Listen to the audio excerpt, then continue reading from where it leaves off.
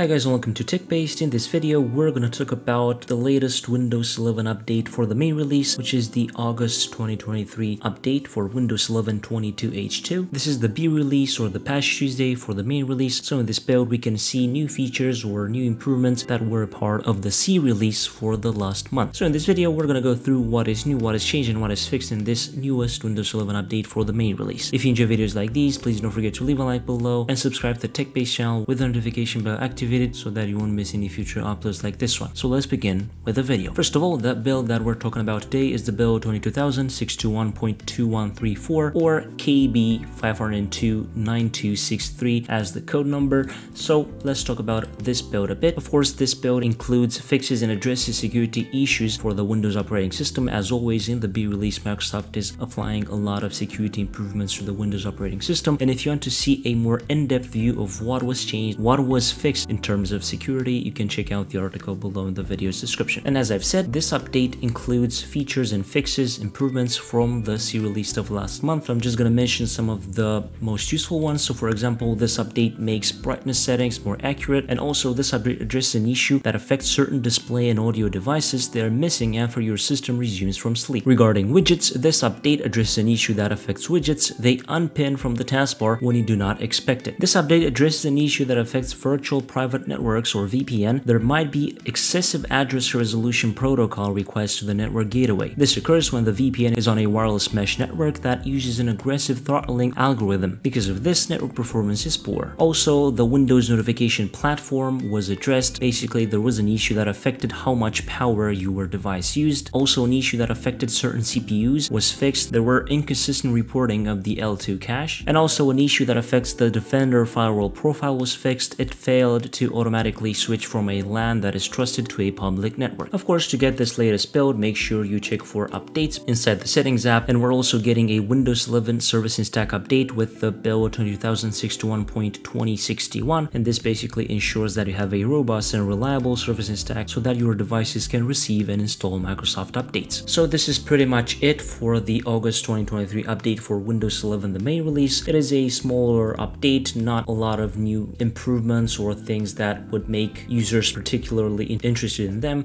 but of course it's an update that improves the Windows 11 experience altogether with security improvements and fixes to issues that were related in previous builds. So don't forget to check out the article below in the video's description for more info, and if you enjoyed this video, please don't forget to leave a like below and also subscribe to the TechBased channel with the notification bell activated so that you won't miss any future uploads like this one. I was Emmanuel from TechBased. Until next time, have a nice day.